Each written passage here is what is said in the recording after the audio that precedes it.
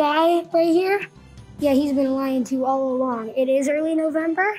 There is no vaccine ready right now.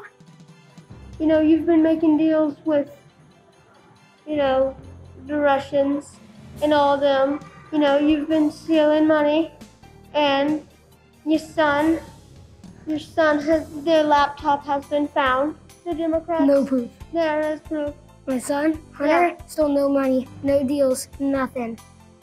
Talks to his friends. I'm not in any of that. If you're gonna blame anyone, blame me. Hunter did nothing. Neither did I, but Hunter did nothing. What are you gonna provide? I'll provide help. Lower taxes. Yo, you wanna raise the taxes. The taxes are already high. I wanna bring them down. Oh yeah, you're not gonna bring them down. Taxes are only getting raised for people who make over 400 grand a year.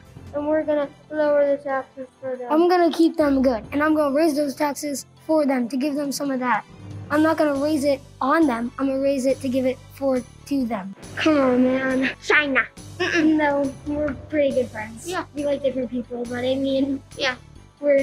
he's nice. Just because you support a different candidate doesn't mean you're a bad person. Yeah, this means that I support a different candidate. Comes down to like voting, we might get a little mad at like voting minds and stuff, but otherwise we're good friends. He has a different opinion about it, and I'll support it.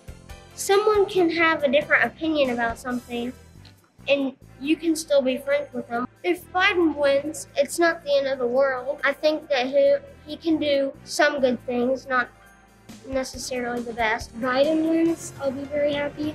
I mean, if Trump wins, we're still gonna be friends.